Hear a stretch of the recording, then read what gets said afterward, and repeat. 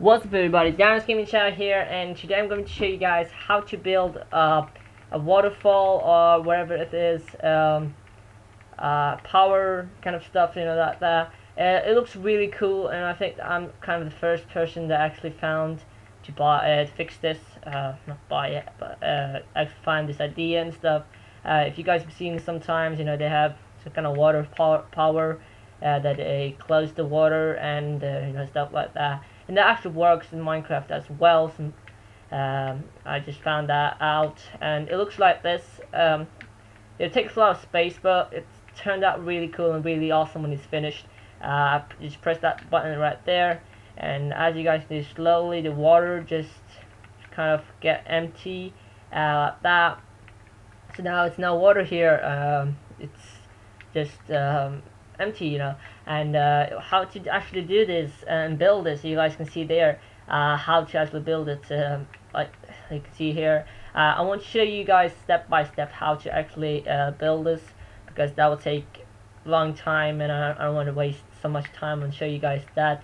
But it's really cool. It's really hard to just look at it and try to copy it like that. I can give you guys some more tips here. Just 2 by 2 block, because if you put an extra block here and you just put redstone, it won't work. These won't work, so you need to have one space between them to make it work. And you need 2 blocks to make it get down and stuff. And you can see from there it looks really nice. Actually, if you go here, you can see there are closing, and the blocks get down with using these blocks, and just got empty, and the water don't goes anywhere special. It's just tips to show you guys how it actually looks, and it goes open up, and you can see water just fall down. It's really cool. You guys can use it anytime you want. I have a special kind of a model how it looks. And it looks like this. If you want to do, I used just regular grass block just to show you guys that. And what you need this webstone you want to just to fill it in, and you need a sticky piston. You need some redstone and a lever, whatever it is. So here it shows. You go there. Oh my God, it's raining. And you can see that they go down, and if you go, come on, here you can see the blocks are there. So they're really cool to do this, and I could give you guys a little tip how to do it. If you're going to build it, you can make a hole first. If you want to build it in the house, you can build it wherever you want. I did it in the water and on a house, but this is just the model to show. Then you do it like that. Okay, then you kind of want to make it work as well. Then you just gonna use grass, and don't make it together. It won't work, guys. Just don't do it. Like that.